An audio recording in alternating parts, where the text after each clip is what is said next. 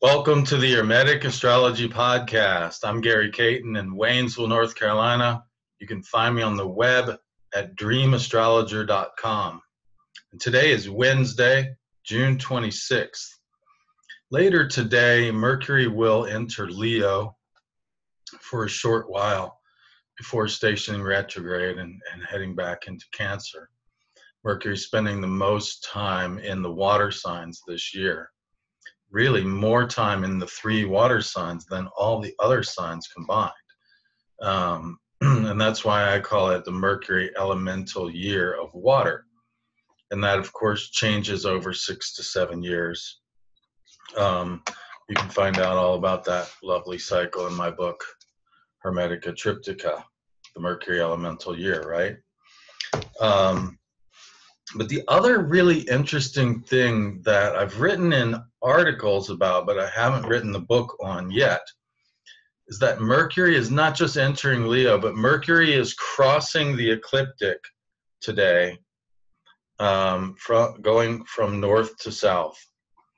And this is very interesting to me because, this whole concept of the so-called shadow of the retrograde and blah, blah, blah, where you sort of project the stationary degrees forward and backward. I don't really find that to be tremendously useful, but I do think that when a planet is exactly on the ecliptic plane, that's definitely worth looking at. Projecting something, an actual event forward and backward into these imaginary shadows, I don't know. I mean, I never got much out of it. But for sure, today, Mercury is dead on the ecliptic. And I'll just show you what I mean by that. For those of you who are listening at home, you can find the graphics to go with this on YouTube. So let me just share my screen here.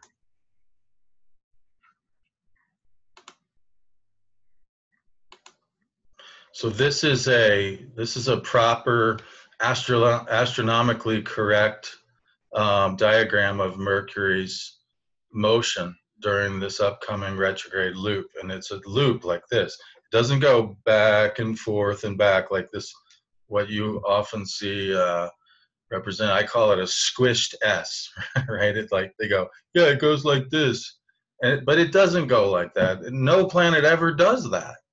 So I find it kind of ridiculous that you see this squished S, repeated over and over again, because it's absolutely categorically false. No planet ever does that. What Mercury does this time is starts out, this is the ecliptic plane here in the middle, this horizontal line. Mercury does a dive bomb past Mars. They made a really close conjunction on June 18th, the closest conjunction between any two planets this year.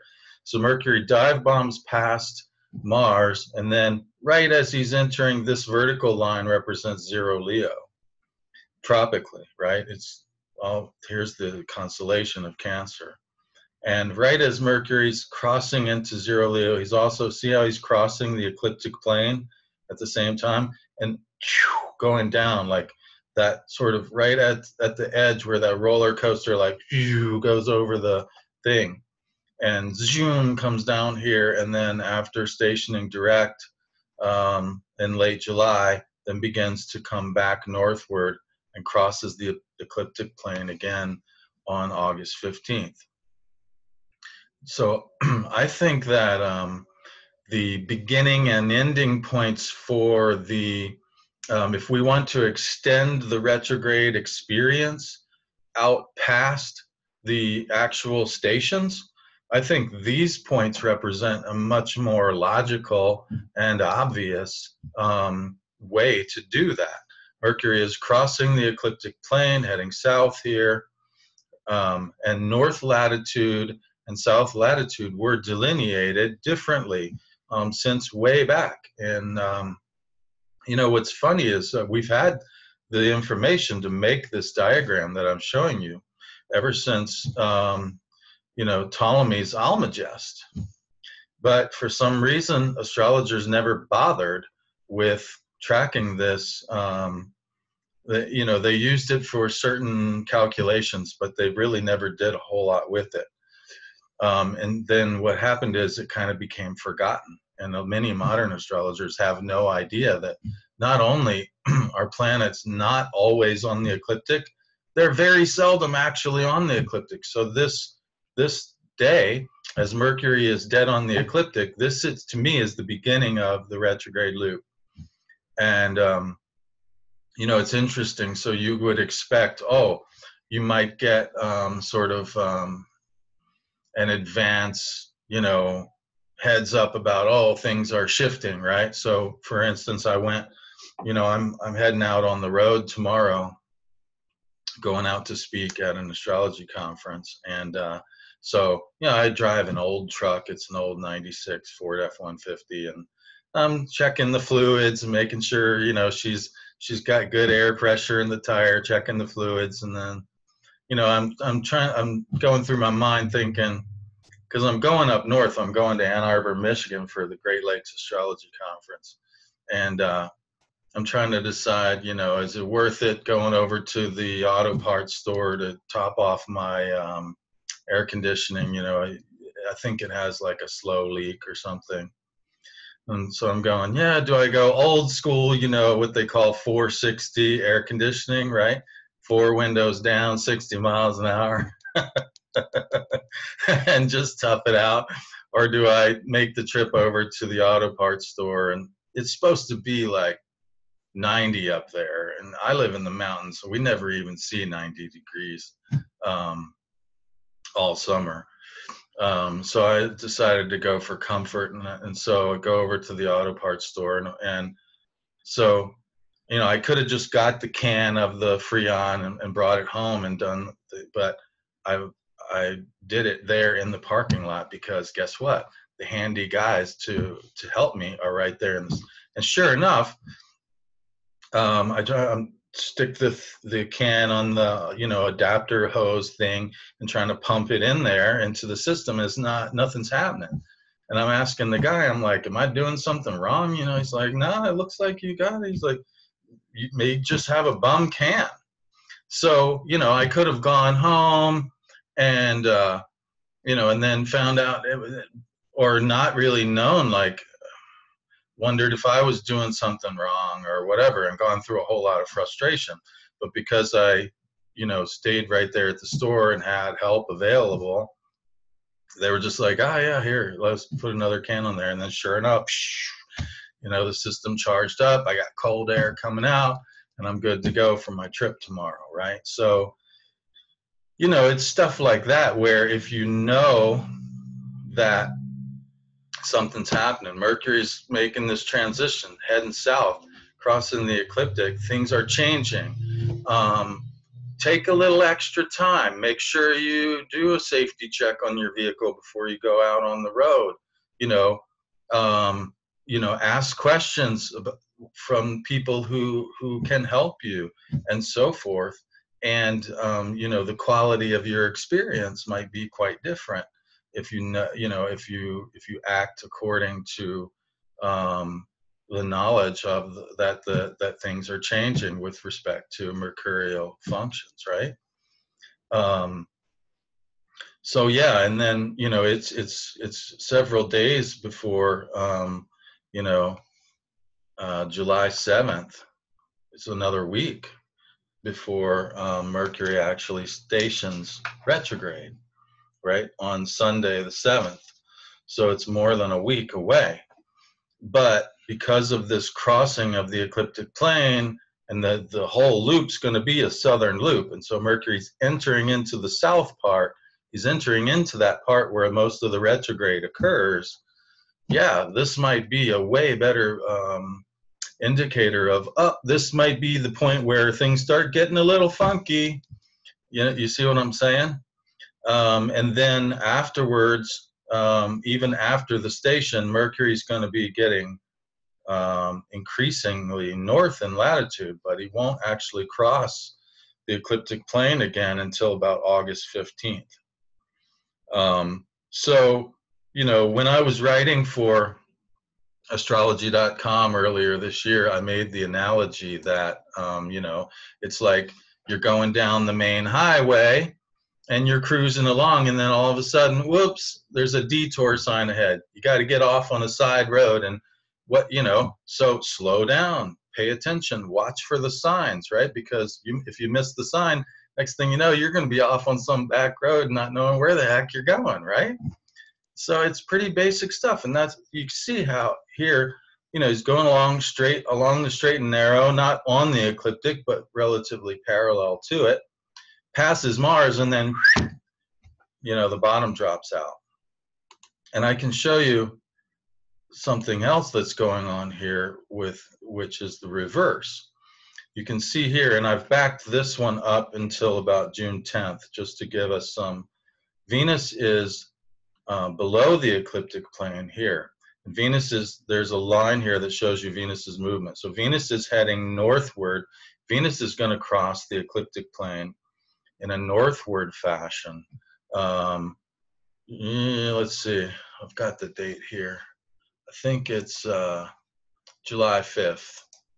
Okay, so Venus is very close to the ecliptic plane right now. So the affairs of Venus are very accentuated right now. And Mercury.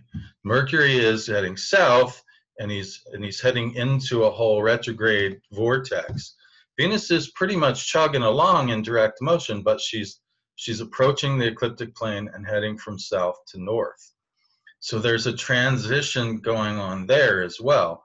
And if we just animate this, and we can plug along for a few days here, you can see, so here's Venus, and she's going to be chugging along closer and closer to the ecliptic.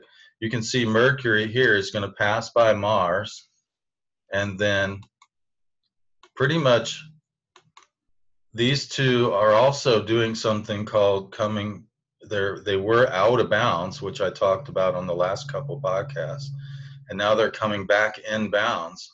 And then right after coming in bounds, Mercury goes and does this crazy loop, right? So it's kind of accentuated also because this cat's been way out in the hinterlands, and now he's going to drop down, pass by Mars. This is a really close conjunction here. I mean, at this magnification, they look like the same dot, right? And then going to pass by there. Now, here's an interesting thing. Mercury's going to make 3 conjunctions with Mars during this retrograde. That's the only planet that Mercury is going to repeat 3 aspects with. So I was talking about sort of, you know, the idea of the hero or heroine's adventure, the heroine's journey. You know, with Mars being, you know, it's summertime, and also see this stationary point right here where Mercury makes the direct station on this star, this bright star, which is Pollux of the Gemini twins. And they were 2 of the dudes who went on the adventure with Jason and the Argonauts. They were Argonauts, Castor and Pollux, right? So there's this idea of this adventure where they went off to help the hero retrieve the golden fleece, and you know, Mars of like, you know, energetically going after something. But notice that the first conjunction happens not just in longitude are they close, but they're very close in latitude as well. Now, eventually, oh, sorry, I'm going backwards now. Not yet. Mercury's not retrograde yet. All right, so notice that Mercury passes by Mars, and now Mercury's diving down below the ecliptic. So this is today. This is the situation today. Mercury's dead on the ecliptic.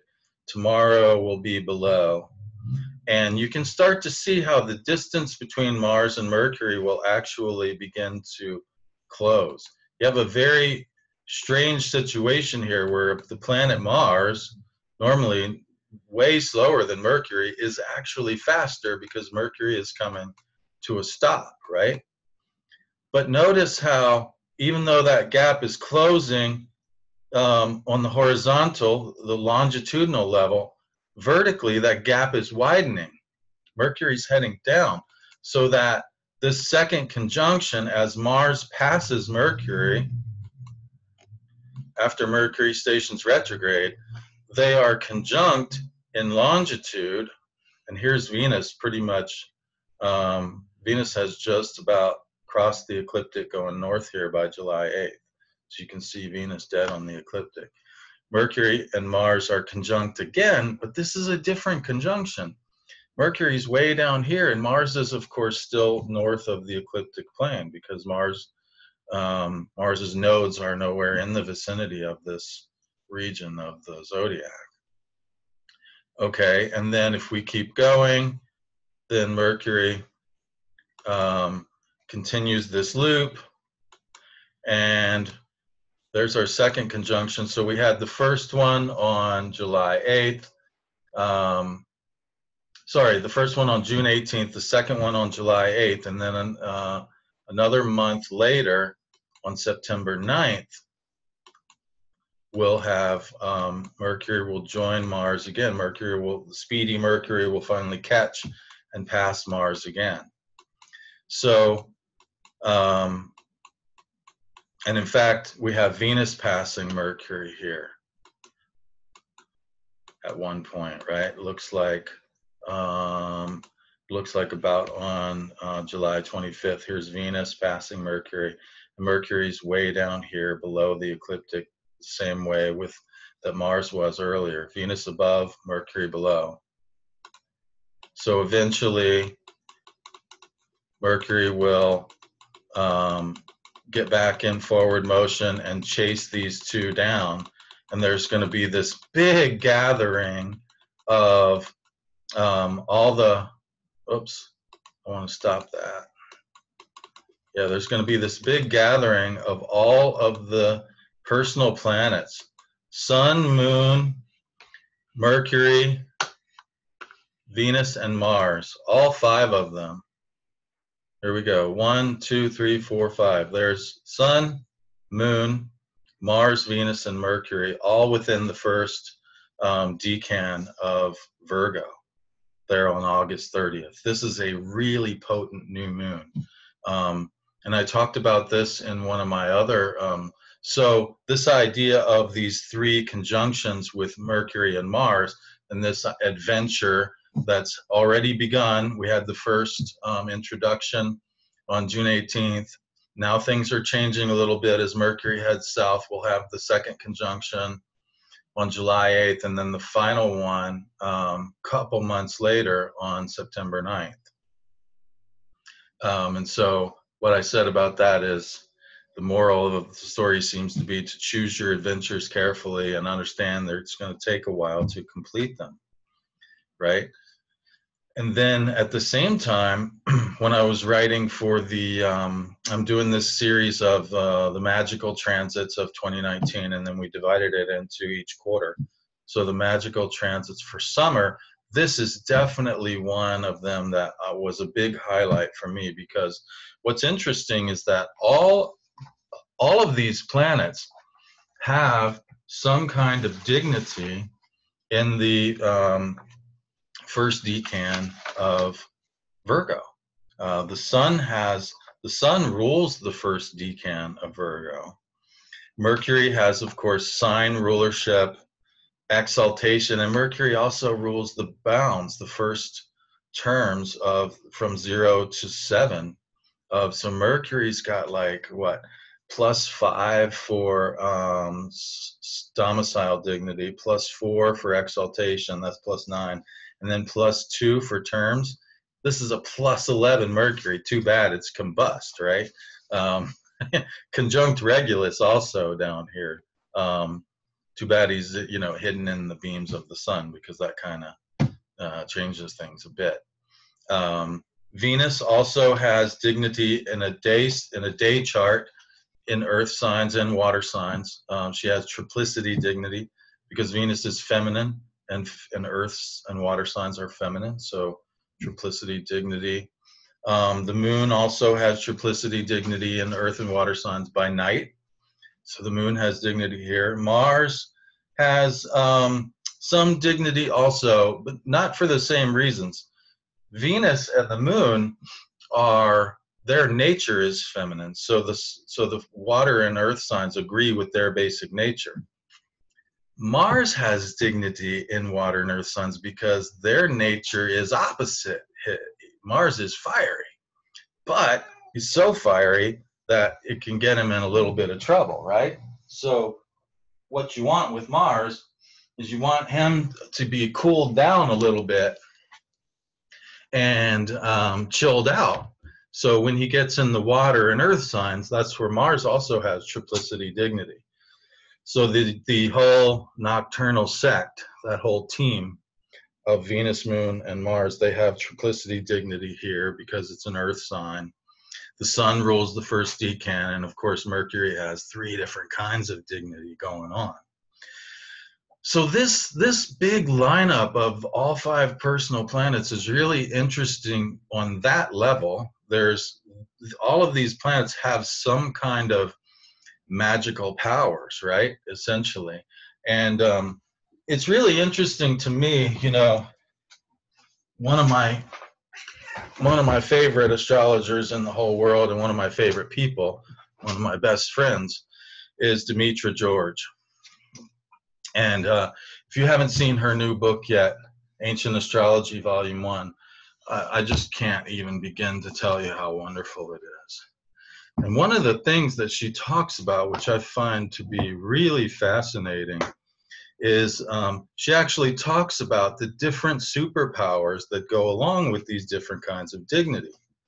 So specifically domicile dignity, I'm on page 230, by the way, for those of you who have the book, chapter 18, page 230.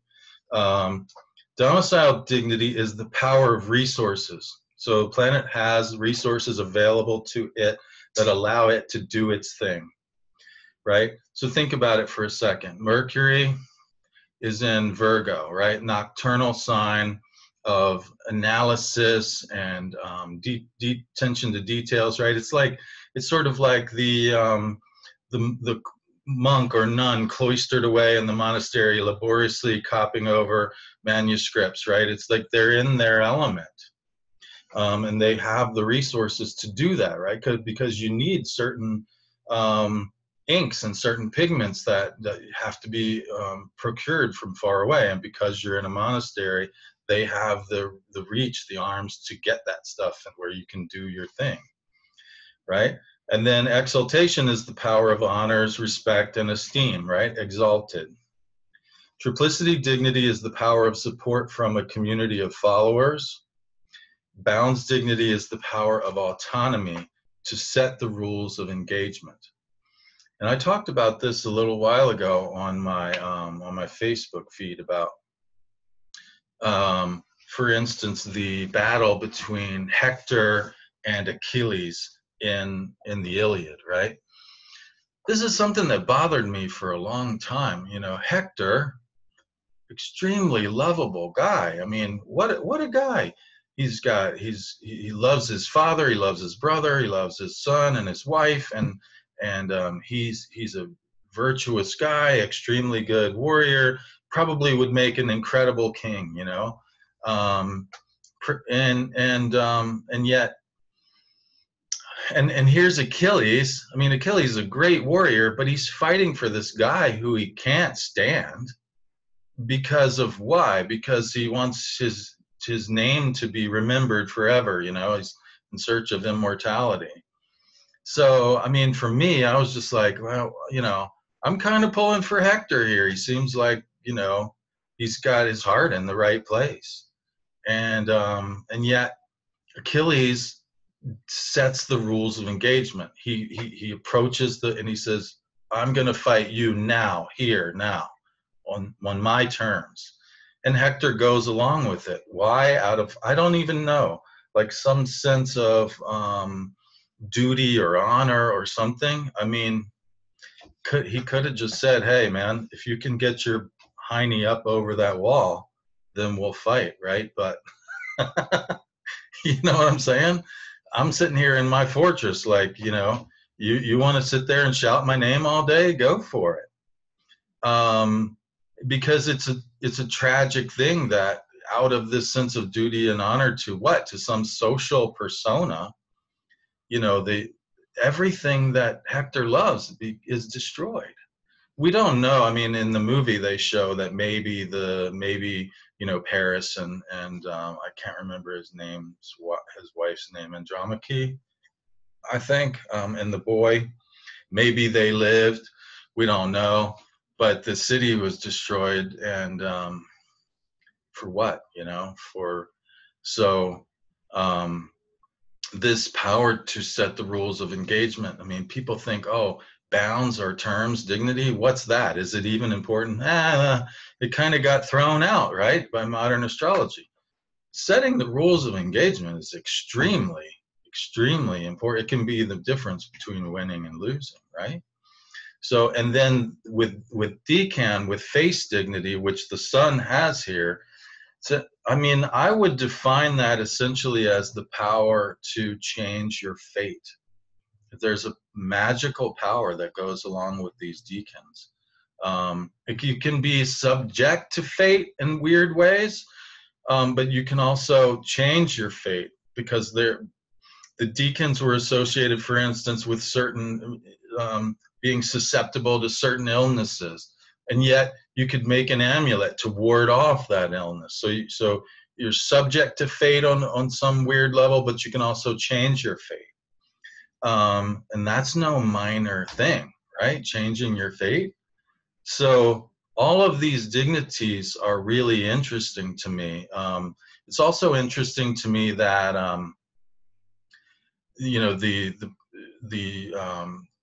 power to gather together a community of followers. What does that sound like? You know, the influencer culture that, you know, oh, if you have a certain number of followers on Instagram or YouTube or whatever, you're an influencer, right? And now people want to give you money to hawk their products and so on and so forth. I mean, that's a big deal today. Way more than it was, you know, 20 years ago, for instance. So it's interesting to me that it seems like that triplicity dignity is becoming more of a thing. And that's interesting because right now the social planets, Jupiter and Saturn, are in the process of switching triplicities from Earth to air, right?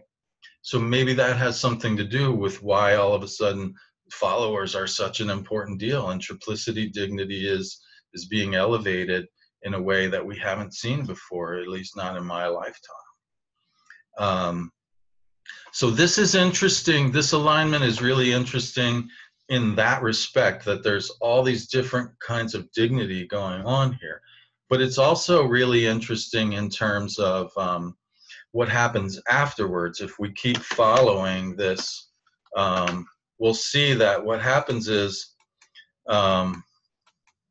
Mercury catches up with Venus, and these two kind of stay together for a while, and they'll be together in the let's see, they are ahead of the sun in the zodiac, so they'll be together in the evening sky for a couple months. We'll have this sort of running conjunction, and Venus and Mercury do this now and again, where they go along. So this is a different kind of conjunction than just two ships passing in the night, right?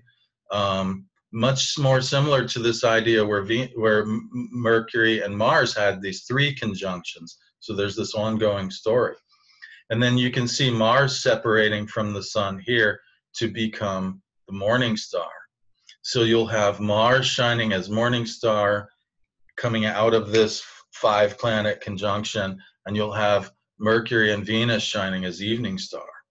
And this will really set the stage. So this new moon will really set the stage for all the planetary drama that's coming in the fall. So I think that new moon is definitely probably the most crucial lunation, or syzygy as the ancients called them, of the year, in my opinion. So let's see here, to get back to something towards the present here, you can see, so here's that loop that I was telling you about, and you can see here's August 14th, right? So you can see here, here's Mercury coming up out of that loop, crossing the ecliptic, heading north on the 15th, right? So that's when this chapter of this whole retrograde loop is kind of, that's the sort of like the bookend, right? He enters today, enters Leo, and enters into south latitude, does this whole big looping thing, and then kind of closes the book there on August 15th, heading towards this big new moon at the end of the month.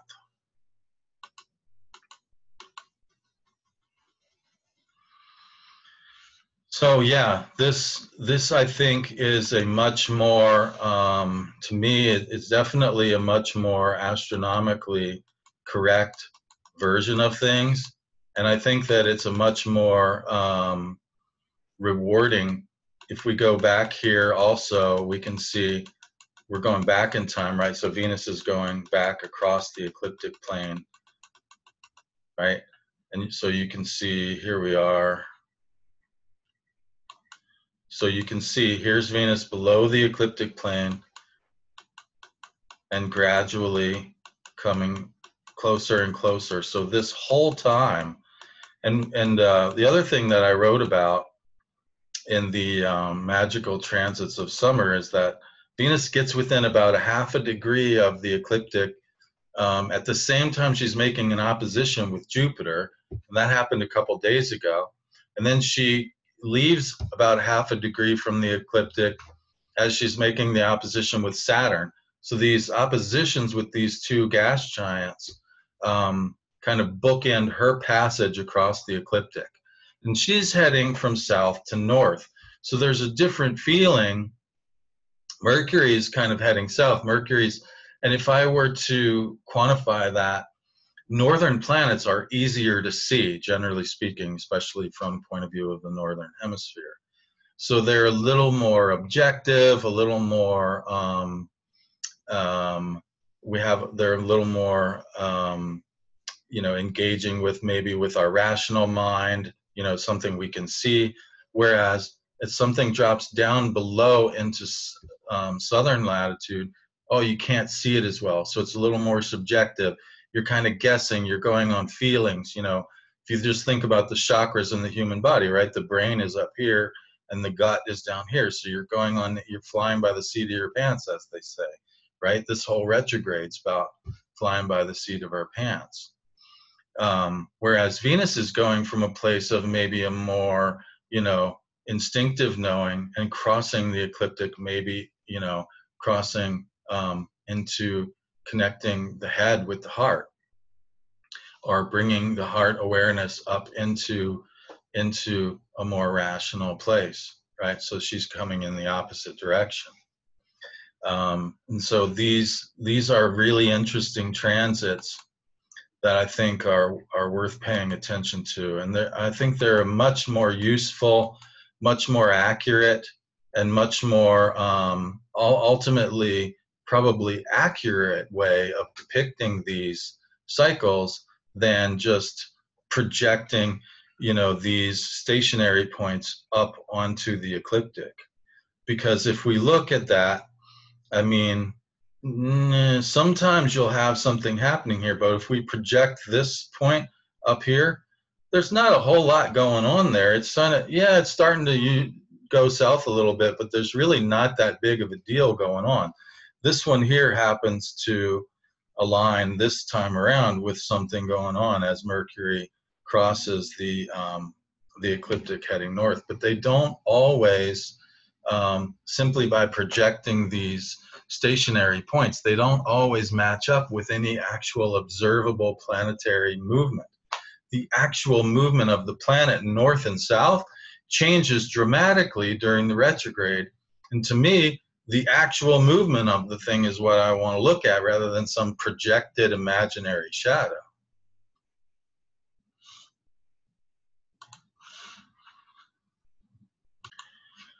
Okay, so that's about it for this time. Mercury doesn't have as much problems in Cancer in terms of dignity as last time. The last retrograde Mercury was in Pisces. And so there's, you know, Mercury has debility there. And, you know, a lot of people, I think, were having a really hard time with that retrograde. This one, while it's a southern loop, so things are definitely not necessarily going to make sense up here. You got to feel them more instinctively. You're more flying by the seat of your pants. But there's not the problems with dignity that we had last time. So, I mean, for me, it seems like a little bit of an easier ride. It definitely looks like the front, it's front loaded, this one. There's a view, you know, it falls off from here pretty quickly, and then it sort of levels out, and then the back end doesn't look quite as bad to me. But be sure to check out that article that I wrote for astrology.com on Cancer, Mercury's retrograde in Cancer. There's horoscopes there for each of the signs, so you can get an idea of, you know, what house it's affecting your sun sign or your moon sign or your ascendant and stuff. And also check out that Magical Transits of Summer article that I wrote. It's even available. My editor told me, she wrote me an email saying, I wanted you to know you're now famous in Latin America. She had it translated into Spanish. So that it's available to all those folks as well, which I think is pretty awesome. I'm pretty sure that's like the first time I've been translated, so that's pretty cool. So check those out for a little more information. And of course, stay tuned. I've got some big announcements coming up myself.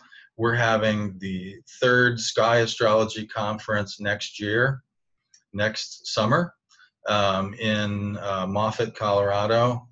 And we've just opened up registration for alumni, people who've been at one of the first 2 conferences. And I think it's around July 15th. We're going to open up registration to the general public, and there's a limited, this is a small venue. It's a healing hot springs. They've got teepees and yurts and camping and RV spots. They've got some rooms, but the rooms are really limited. So if you want a room, you got to be ready to book ASAP when that opens up. It's next July, I think 16th, 17th, 18th, 19th, next July 2020. The skies out there are so incredible. You can see the Milky Way is just like, you know, and Jupiter and Saturn are going to be at their most incredible brightness together, conjunct, right? So we're going to see Venus and the moon early in the morning. They're going to be together in the constellation of Taurus, near the bright star Aldebaran, the eye of the bull. So we're going to check that out in the morning. Then we're going to head into the classroom, and we're going to make Venus, Moon in Taurus talismans. We're going to make constellational talismans together. So that ought to be a lot of fun. And last time was just incredible, and the first one was too. So be advised, if you aren't already on the mailing list, check us out. We're on Facebook and all that stuff. Definitely, if you have the opportunity to be in Colorado next summer, you don't want to miss it. All right, so that's about it for this time. Thanks for tuning in. Have a happy 4th of July holiday, everybody, and I will talk to you next month. Bye for now. Bright blessings of Mercury heading into the southern loop and Venus crossing the ecliptic northbound. See ya.